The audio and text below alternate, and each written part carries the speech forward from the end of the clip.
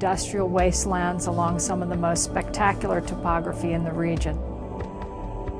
As industry left, it created both a challenge and an opportunity.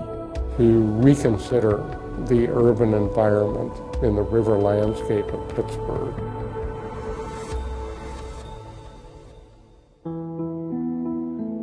Well, the first time I came to Pittsburgh was in the late 60s.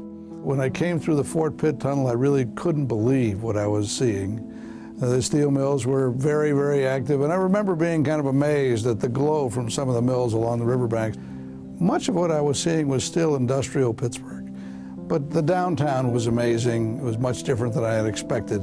I first came here in 1987. And I had an image that probably most people had in those days. Some people still have it, of this really terrible place, kind of an environmental calamity that's dangerous to your health.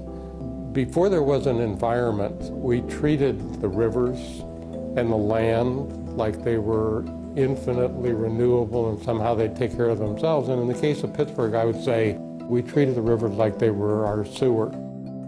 I was delighted to see the rivers and the potential. In 1987, we had mostly unrealized potential.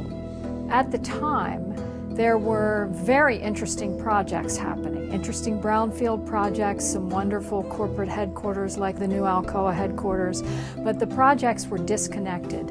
And there was a sense that there was a tremendous opportunity to create seamless access along the rivers and to really think holistically about what we could achieve on all three rivers.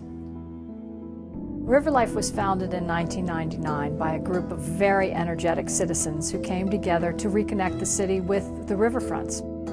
They were an amazing group of people, not a shrinking violet among them, not afraid of bold action, and very importantly, they were committed to making the visioning a public exercise.